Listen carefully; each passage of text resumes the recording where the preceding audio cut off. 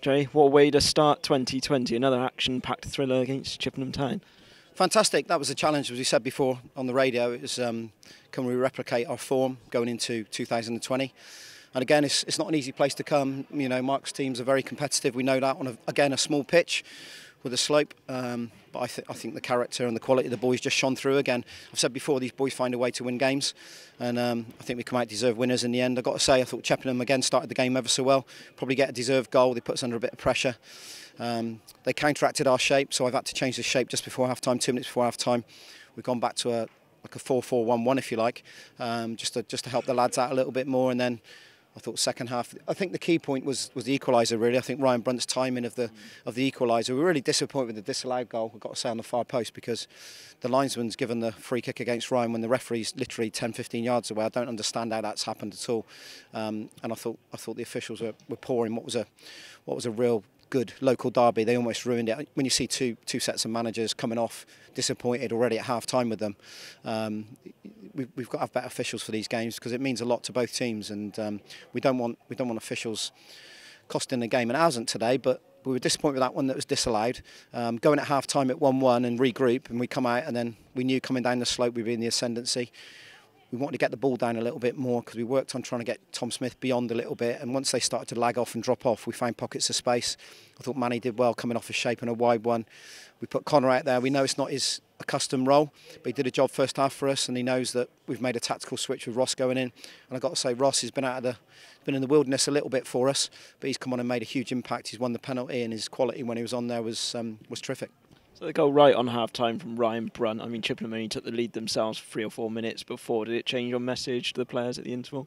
No, our message was the same, and it is. I mean, we weren't at our best by no means, but we've played 4 games in a short space of time, and that does come into your thinking, because physically we weren't as sharp. Physically we weren't able to break free and break lines and get on the ball. And I felt as if we gave possession away a little bit too easy for us, for our high standards. But like I say, second half, I thought we controlled the game. We showed more bravery. I think the shape suited us a little bit more. We got Tom in pockets of space, Ross and Manny coming off a wide one. What it did is our fullbacks could come out and join in 2v1s in wide areas, and we almost pushed them back in there. They put their front three up against us narrow, causes a problem first half. And I've got to say, what a terrific couple of goals then to go and win the game for us. You know, we miss a penalty, but I think it's a really good save from Will. I think he's down and he's just lifted his left hand, so it's not a poor penalty. And then Tom's free kick, what a wonderful free kick. He practices them. Him and Conor Riley-Lowe practice him week in, week out, so we're not surprised to see it go in. Terrific technique, great goal. And I'm really pleased for Louis Britton. He's a goal scorer, isn't he? And you can see when the ball's dropping the box, that was a difficult technique. It's coming on his chest, and he's managed to keep the ball down and score a great goal, and I'm really pleased for him. And he could have had another one. He's got one blocked second half, so it could have been more. I'm really pleased for our fans. I've got to say thank you to everyone that's come across. They made it feel like a home game. These are the days you remember. You know, you go second in the league and you go and thank all these fans that have packed out this ground in here today. It means a lot to us, honestly, it really does. So thanks to the boys and ladies that all came across and supported us today.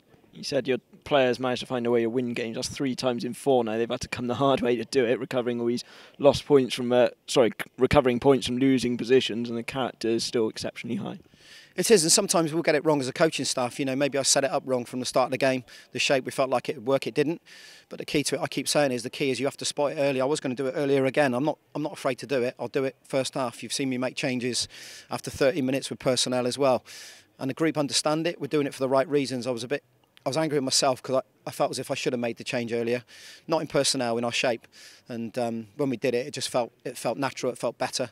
So some games will suit that shape. The joy is we can flip it, can't we? We can flip it in personnel and in shape in any given game. So that makes it difficult for opposition. When we do flip it, can they spot it, and then can they do something about it once we've changed? So no, listen, we've asked a lot of these players, and they haven't got much of a breather because we go again on Saturday. But I'm so proud of them all, honestly. They're giving everything they've got in their bodies. And it's not easy over Christmas. Let's make no bones about it. It's family time. It's a time for indulgence. They haven't done that. There's lots of sacrifices. We said at half time, don't throw away all your sacrifices you've made to date in this season, especially over the Christmas period. Let's go and win this game and then take it into Saturday and look forward to another home tie. You'll go into the game on Saturday, your first one at Twetton Park of the decade, second in the league as well. Is it time to start looking at top spot? We've got our targets in-house, Mark, and I say it, and I'm not saying it to be clever. We have got our targets and we know where we want to be. We want to be better than 5th, and it's important that we we keep to those goals and targets. They're weekly, they're monthly, and they're over a longer period. So we know where we want to be. And I won't come out and say that because I think that's important that we keep focused on that.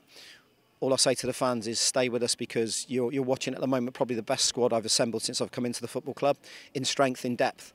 And the important thing for me now is try and get some of those boys that are with us on loan over the line, and it's proving tricky. I'll be honest with you, it's difficult because when players come to you on loan and they've been successful, of course clubs in the next level of the pyramid system want to have a look at them and maybe take them. But we feel like we're offering those players at the moment a team that's in good form, are being successful just to date. They won't want anything, and playing the right way and developing. We're helping their development, and they're helping Bath City Football Club.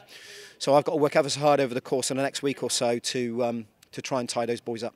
Right, 3 months ago, I remember after the Billericay games, it's the most difficult time you've had in charge. At the moment, is this the most enjoyable?